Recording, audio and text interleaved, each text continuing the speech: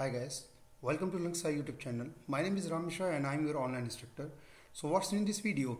In this video I will tell you how to manage remote Windows host using Ansible. So guys, let's begin the topic. But before start the lab session, we have to understand few points, which is what is Ansible automation and its use cases. Ansible is the simplest way to automate apps and IT infrastructure. It is easy to set up and no agent is required to be installed on remote nodes. Instead, Ansible uses passwordless SSH authentication to manage remote Unix and Linux hosts. In this demo, we are going to learn how to set up our first window node to be managed with the Ansible and see how to run the commands and playbook against it. So let's do the lab session and we'll see how to make complete setup from scratch. If we talk about the prerequisite, we require minimum 2 VM, one VM with Linux box and another VM with Windows operating system. So let's do the lab session. So on the first part, we will configure Linux machine as a control node, and in the second part, I will configure Windows machine as a managed host. So move to the first machine. Guys, this is my first VM, as you can see here, and this is my Linux terminal. Let me show you the OS release version of this machine first. So let me go with cat etc red hat release. So guys, you can currently I'm using RHEL 9.0. First step is to install Ansible package with the latest Python version. At least minimum version 2.8 or higher should be there for this demo. So I'm going to install yum install Ansible Ansible core. Okay, let's see. Okay, it's available with Python 3. Press Y. So local yum repository should be pre-configured. And one important point I want to share with all of you, Ansible core is the by default pre-available with the RHEL 9 ISO images. So it will take few minutes and install the packages with the latest Python version. Okay, verifying complete. So it's successfully installed. Let's check the version of Ansible and Python following by this command. So Ansible -- version. So you can see Ansible is core is installed with 2.12 and Python version is 3.9, right? Here is the version is clearly mentioned. You can see that, right? Now move to the next step, which is install py-winrm Python module. The py-winrm Python module is required for Ansible on Windows to communicate to host via winrm protocol. So I'll go with pip install, or you can go with pip3 py-winrm.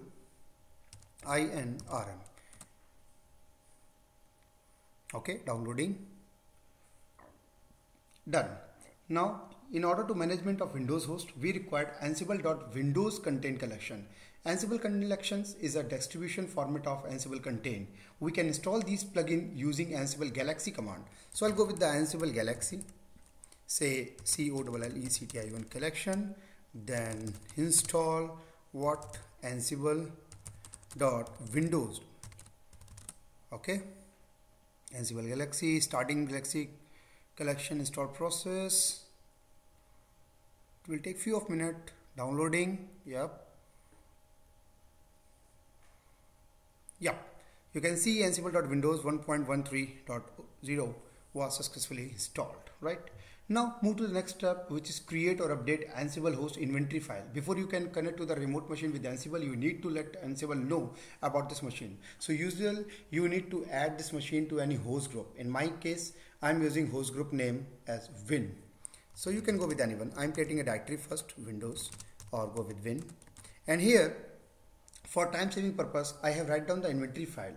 Let me copy it and then I will explain the content of there, right? So temp, I have over inventory file, paste it here, cat inventory. So you can take the, first of all, we can go with the group name. This is the Windows group name. I'm giving the name. It could be anything. And then I have to mention the Windows host IP, right? So you can keep the IP or host name, whichever is reachable from your Ansible control machine. Additionally, since this is the Windows, we need to provide some more variables at the host group level. And my group level is Win. So I'm using the few more important variables. Let me explain one by one. So first of all, I'm talking about Ansible _user, that is the name. So whatever the username you have to create it in the Windows machine. Here I am using name Ram, which I will create later on Windows machine. Then I am using Ansible _password and win at that 123, right? The password for that user, the same one you use for the RDP. Then I am using Ansible connection. Ansible underscore connection means WinRM. To define the connection is not SSH, it should be WinRM. Then I mentioned Ansible underscore WinRM underscore transport is equal to basic, means when connecting to the Windows host, there are several different options that can be used to when authenticating with an account. Basic authentication is the one of the simplest authentication option to use. Otherwise, you can also go with the certificate or KBOS based authentication mechanism, right? And last one, I'm using Ansible WinRM server certification validation is equal to ignore. That means I'm telling Ansible to ignore host key or server certification validation. Now I have already saved this file in my custom directory where I would create my playbooks and name this as an inventory file. You can go with any file name, it's not a big deal. But here I have mentioned the inventory, right? This is to keep things isolated and neat and clean. So you can directly add in the Ansible global, even you can directly add in the Ansible global inventory file if you want, which one is the etc Ansible or host. You can go with this one also. So all pre-requirement is successfully done from the Linux box. Now move to the second part. Second part is configure the Windows host part, right? So I'll move to the second machine. Guys, this is a Windows 10. Let me log in here. Yep. And in this demo, I'm going to configure our Windows 10 remote host to connect with the Ansible control node. We are going to install WinRM listener, short for Windows Remote, which will allow the connection between the Windows host and the Ansible server. So guys, this is my Windows 10 and I will configure this machine as a manage host. But before we do so, your Windows host needs to be fulfill few requirements for the installation to be successful. Your Windows host should be Windows 7 or later. For server, ensure that you are using Windows Server 2008 or latest version. Ensure that your system is running .NET Framework 4.0 or later. Windows PowerShell should be version 3.0 and later. With all the requirement met, now we can follow the few simple steps and we can configure this machine as a management node. In Windows 10, by default, .NET Framework and PowerShell version is already installed, so no need to do anything. We can just directly go with the IP configuration part. So let me check the IP address for the first machine from this machine. So let me log in with DOS, CMD prompt, and I mention IP config to check the IP. So you can see that the current IP is 111.135, right? So let me modify this IP in my inventory file. So I'm back on my server and I'm going to open that one more time and modifying the IP here. So remove that line. I just mentioned 192.168.111.135. Let it be checking the ping connectivity first. 192.168.111.135. Yes, it's reachable. Okay. So now go to the next part. I am back on my Windows machine, right? And the second part is that now we have to create a user, which is the name is user Ram I'm using over there, and provide the admin access, right? So I'll go with the my computer icon, right click, go to the manage. I'm following the simple steps. You can create a number of methods are available to create a user in Windows. So local user, right click, new user, give the RAM, password is win@123, win@123, password never expire, say create and close. Now you can see RAM is successfully created. Right click, go to the property, go to the member of, add and advanced, and here find out and make an administrative group member, right? So okay, apply and okay. Yeah, now refresh, everything is good. Go back. So here I have successfully created the user, that is Ram, and set the password, whatever the password I have mentioned in my playbook, that is in my inventory, that is win@123, right? Now move to the next part, which is download the WinRM script on Windows 10. So we have to thanks to Ansible team that they have created a PowerShell script that does the required configuration on the Windows machine for us. WinRM can be installed using a script that we can download from the GitHub URL, copy the entire script and paste it into the one notepad editor. Thereafter, ensure you have saved this WinRM script at the most convenient location. In my case, I have saved that file on C drive under the name configure remoting for ansible.ps1. At the end of this demo, I will share the URL to under my description. You can grab it directly from there, right? So let me show the file location and content. So I have already downloaded, I told you. I'll go to my C drive, and here you will find out configure remoting for Ansible. So if I open it, let's see what is there here. So configure a Windows host for the remote management with the Ansible. The script checks the current WinRM configuration and make the necessary changes to allow Ansible to connect and authenticate and execute PowerShell commands. So that is a very important script, and it's already provided by the Ansible team. So we have to thanks for this one. So just close that one and make it save in a proper location so that you can easily execute that one, right? So now move to the next step, which is run this VRM win RM script on Windows host. For this one, we need to run PowerShell as administrator, right? So I'll exit from here. I exit from command prompt also. Scroll down here and just type here PowerShell. So once you type PowerShell, here's the Windows PowerShell. Right click in this one and run as administrator. Okay. Are you sure? Yes, I am. Here it is. So now let me go with the C drive where I have already in, my script file, and navigate to that script location. See, there's the location. Configure remote for Ansible file. In this we have navigate the C drive location where we have the script, and proceed the simple execute the script like this. Config, press enter.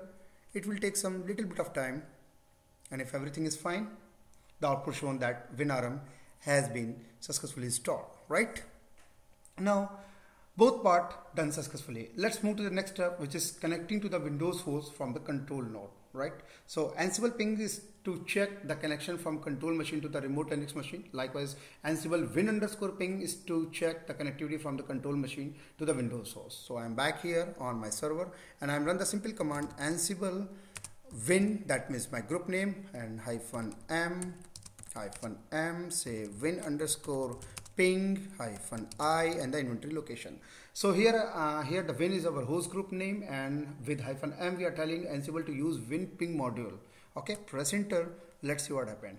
I should get the response ping pong. Let me check. Yep. This output shows that we have indeed established a connection to the remote Windows 10 host from the Ansible control node. This implies that we can now manage the remote Windows host using Ansible playbook. So let's create a simple playbook and sample playbook for the Windows host system. So before going to do that, let me show on the C drive. If I exit from here and if I open my computer under the C drive, here there is no folder named test. Am I right? Till now it is not there. So if I refresh that one, I will create that folder automatically by using this Ansible playbook. So in the last final step, I'm going to create running a playbook for Windows 10 host. In this final section, I will create I have already done the playbook. It is already in my time folder. So let me copy from there and paste it here, and then I'll to explain. So I'll go cp temp directory.yaml file, paste it here, and if I open the directory.yaml file, you can see it's very simple YAML file, right? I have mentioned host, go with the Windows host, and tasks run executable using window command. So win_command, what does it mean? Win_command module execute the commands on Windows remote host. So here I am using win_command module to make a directory named test under C drive. So let's run this playbook and check the output. How you can run the playbook? Ansible playbook and directory.yaml and -i your inventory file. So play, gathering facts. Let's see. Just wait for a couple of minutes. Let it be execute or deployed. Yep, task done. Run executable using, yep, change successfully. So the output is pointer that all went well. Let's check on the Windows C drive. So if I go back on the Windows C drive till now, yeah, here it is. So you can see that test directory successfully created, right? So guys, this is how we can manage remote host using Ansible control node. And finally, this is the end of this topic. Hopefully you enjoyed and learned new things. Soon I will come up with another new interesting topic. Till that, keep practicing. If you feel something I have missed or you wanted to know more something else, please reach out through my social media links, which is mentioned in the description. If you like this video, please do not forget to like, share and subscribe my channel and press the bell icon button for the latest update. Thanks for watching. Stay safe and goodbye.